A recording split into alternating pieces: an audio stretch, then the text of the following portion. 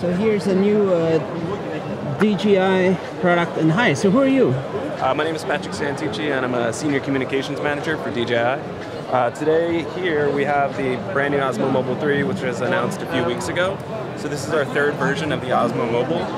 This time we've changed the design a bit. Based off user feedback, we actually made it much more portable. One of the key design features is now that it folds up, so it's much more easy to transport when you're on the go. So it folds up like this, and then it locks into this positioning, and you have two mechanisms there that hold it in place. So now it's much more easier to bring this wherever you go. But that's not the only thing we've done differently. We've actually changed a few more design features, or technical features rather. So when you start it up, you have this mode.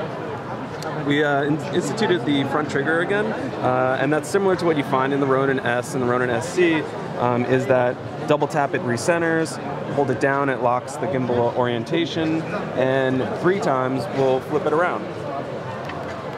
Whoa, it triggers there's like a Bluetooth trigger. Yeah, so when you connect the Osmo Mobile 3 to your mobile device, you use a Bluetooth connection and you use the DJI Mimo app.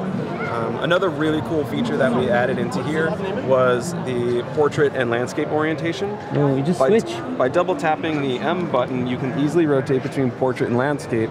And this is much easier than the previous design, which you had to take out the phone and rebalance it and actually flip it over. So it's as simple as hitting 2 buttons, and now you can shoot landscape or you shoot portrait, whatever you prefer.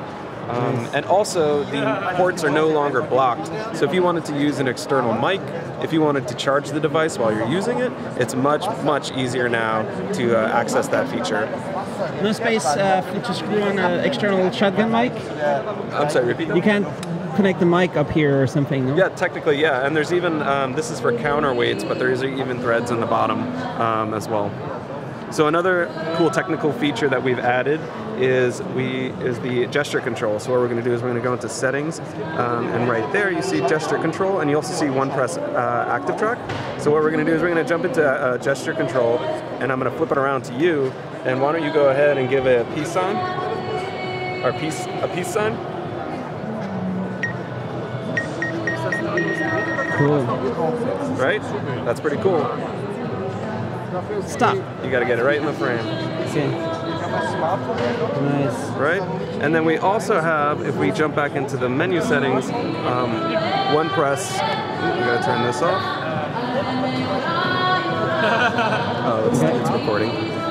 It's in the recording. Yeah, you can't switch while it's recording. We also have one press active track, and essentially what that does is you can press this front trigger here, and anything in the center of the frame will begin auto active tracking. So it's easier. It's easy if you're like on the go, you need to quickly track a subject. All you need to do is hit this front trigger button with that engaged. So what we're going to do is we're going to jump around 2, 3. So what we're going to do is we're going to aim at. Look at it. You're gonna hit it. Ready? So you can active track? Yep. So all you do is hit the front trigger once, and look, it shows the subject. You can also you can also select the subject like our other Osmo Mobile as well on the screen. But the one-click active track is really useful for like spontaneous subjects you need to track while you're shooting. Nice. So that's the gist of the Osmo Mobile 3. What's the price? It came out a few weeks ago. It's been very popular. It's very lightweight. It's very portable. It's compact. It's foldable. It is 109 euros. 109. All right.